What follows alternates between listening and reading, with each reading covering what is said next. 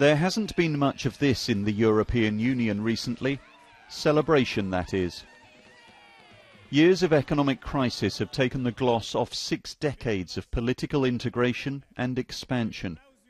At midnight, they claimed Croatia's joining of their club proved the Eurosceptics wrong. Look back just 20 years. This is an astonishing reversal.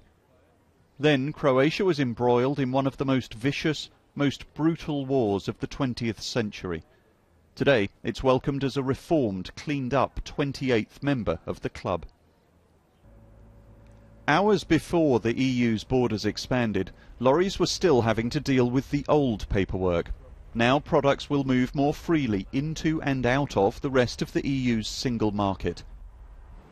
Good news for this electrical cable maker, which does almost all its trading with the EU.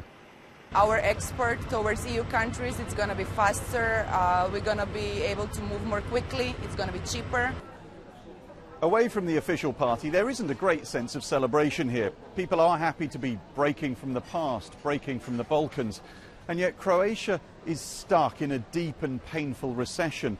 And most people are pretty apathetic about joining a bloc that has its own economic problems. So in the markets, you'll hear this a lot. It's just going to get worse, he told us. They're too developed compared to us. EU goods will come in, but it'll be hard for our goods to be competitive. And among the fish sellers, a belief that opening up Croatian waters to EU fishermen, as they must, will harm their own fish stocks. So concern, yes, but also they realise that their country has had to change to get into the EU, had to reform its legal system, its very democracy, and that, most agree, has made this a better place. Matthew Price, BBC News, Zagreb.